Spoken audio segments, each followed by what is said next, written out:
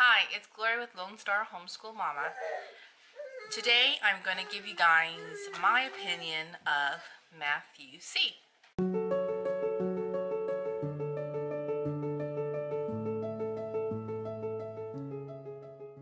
Before I go into Matthew C, let me just say that we first started off using teaching textbook.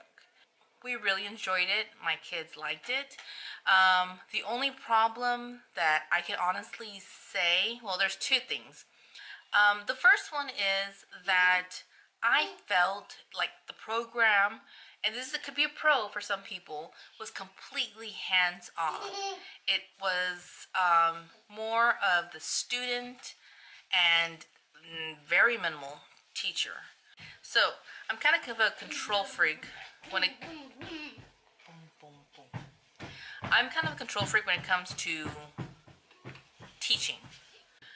Okay, so I'm that kind of person who likes to know the fine details of what my child is learning. So if my son or sons were having a problem with a certain lesson, I kind of wanted to know exactly what the problem was, and I can't say it necessarily taught me how to better help them if they were having that problem.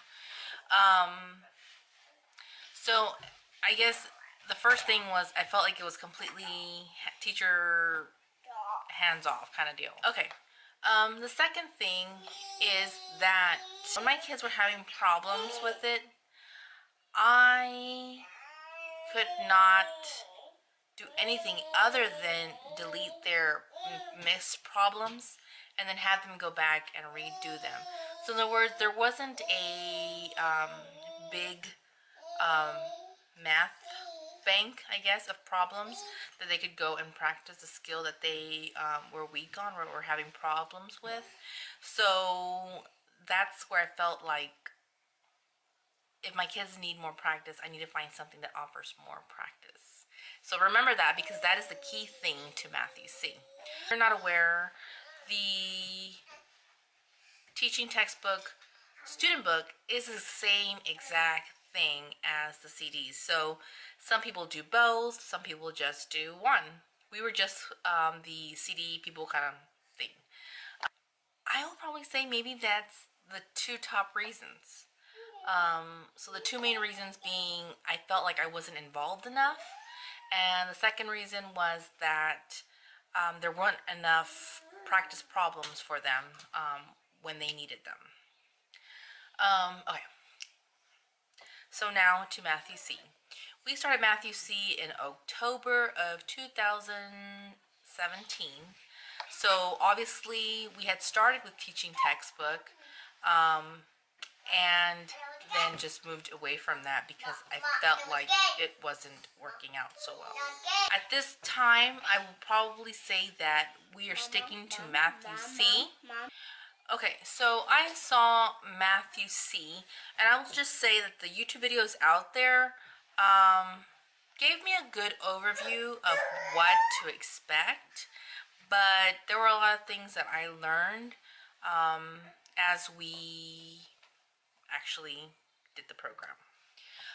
So when we took the placement test for Matthew C, my 8th grader scored at the epsilon level, which is fractions, and my 5th grader scored at the multiplication or gamma.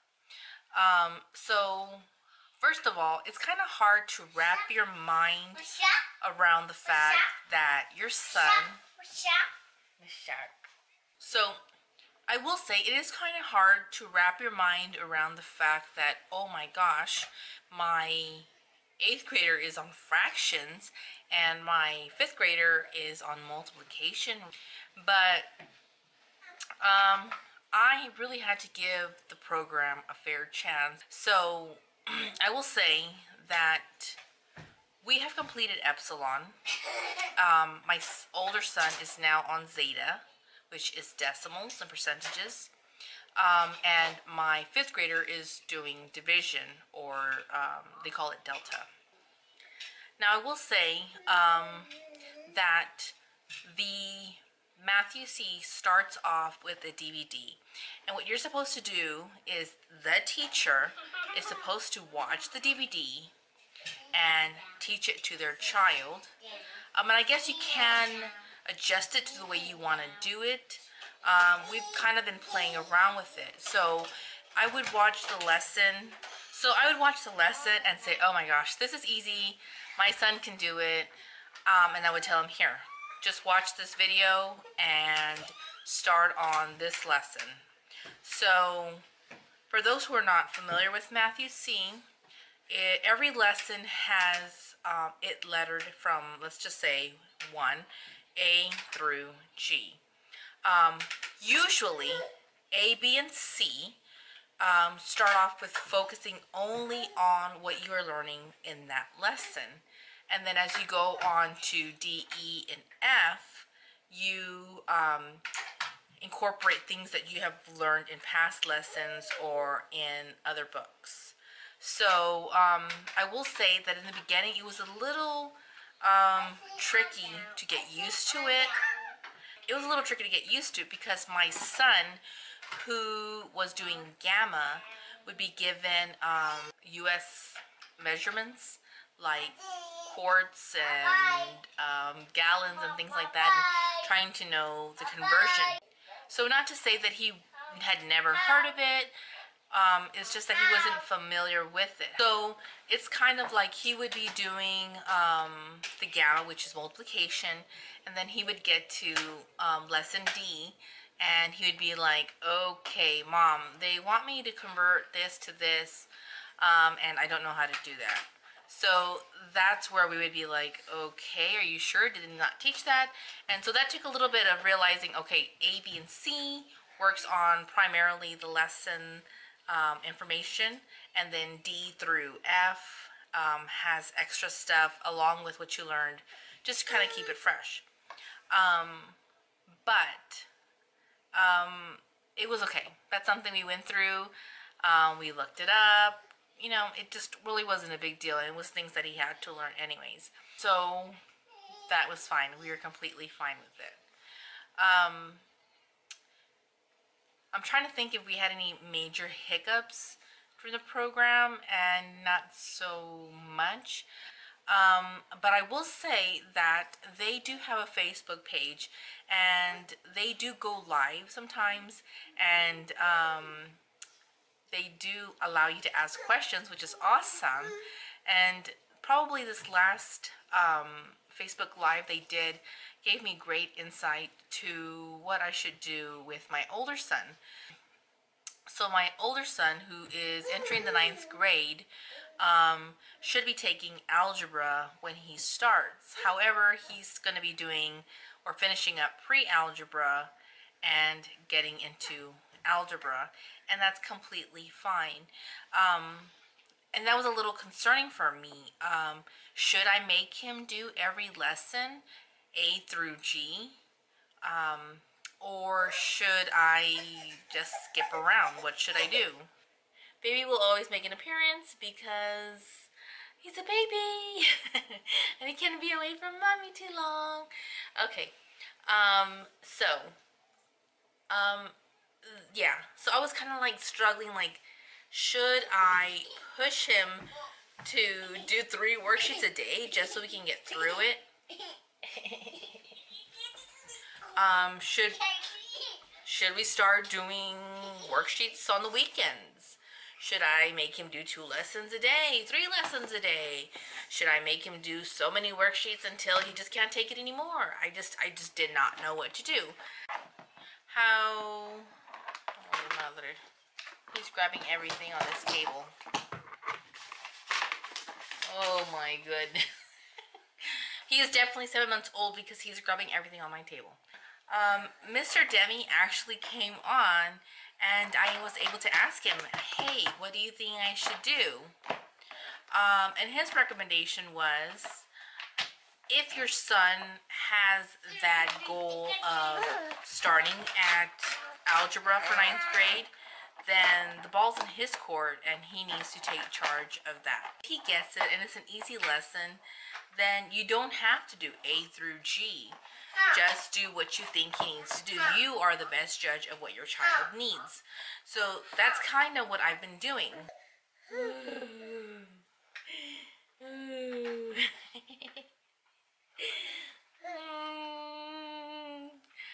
That really helped out because that's kind of what we were doing. So with my older son, and I guess my younger one as well, if he was doing a lesson that was relatively simple, he would always start off with A, and I at a minimum would make sure that he didn't get lucky and make him do B, and then after B we would just go ahead and jump to D. Like I said, D has the current information and past information. If he did good on D, then depending on how well he did, if he didn't miss any, I would say, okay, go ahead and take the test. If he missed enough to get him an 80, I would make him do the problems that he got wrong again, and then on the next page, which would be E, I would make him do those sort of problems. So if they were word problems, he would work on those word problems. There are, I would say 32 lessons. So really you can go as fast or as slow as you want to. In this video, I'm going to go ahead and try to show you some of the, what do they call them? Some of the supplemental material they offer, or some of the extra resources that are available to you. Okay, hey guys, so this is what I wanted to show you all. On Matthew C, here, parent resources and worksheets. If your child still needs more practice, these are the things that are available. And these are alpha, beta, gamma, delta, epsilon, zeta, and pre-algebra. Okay, so let's go ahead and say we're going to do delta. And I want my son to work on problems starting with lesson 18, which is division with double-digit factors, and I wanted to end with dividing 3 digits by 1-digit fraction remainders. And here it allows you to make the worksheet, the answer key, or both. I'll go ahead and click both. However, when I do this, it never seems to print out the answers for some reason. Maybe it's just me. So I usually go to make worksheet, print the page out, and then I go ahead and make my answer key and check his answers. Like I said, there's plenty of opportunity with Matthew C because the lessons go from A through G. However, if you need more things, you can go ahead and do that. Come to this site. Here as well, they let you kind of play with it and see how many problems you want to actually give your child. So here I just wanted 2 rows of 5 problems each, and then the answer key. The next thing I wanted to show you all was the digital pack. And when you do go ahead and buy this, you will see that they have Matthew C and Spelling UC, I believe, as the options. But this one's for Matthew C. You can select a level. Here they have all these available. And the cool thing is, like I said, my son is finishing up Zeta. So I can go ahead and click on any lesson that he's having trouble with. Let's just say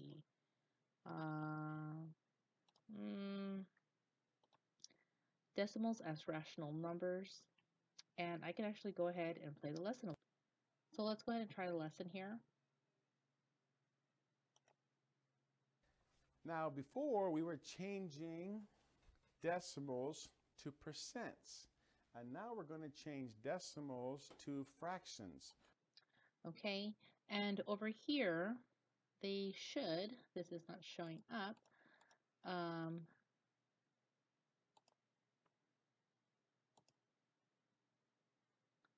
they should have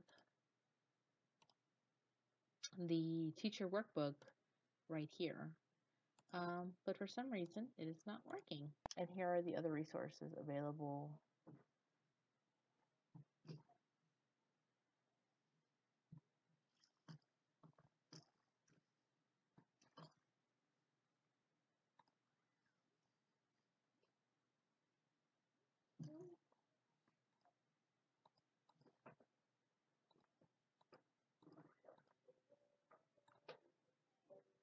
So, I'm sorry this video was a little chaotic. Like I said, I have my little ones here. I'm about to put them down for a nap. But if you managed to stay through the whole video, congratulations and thank you very much. I will talk to you guys later. Bye.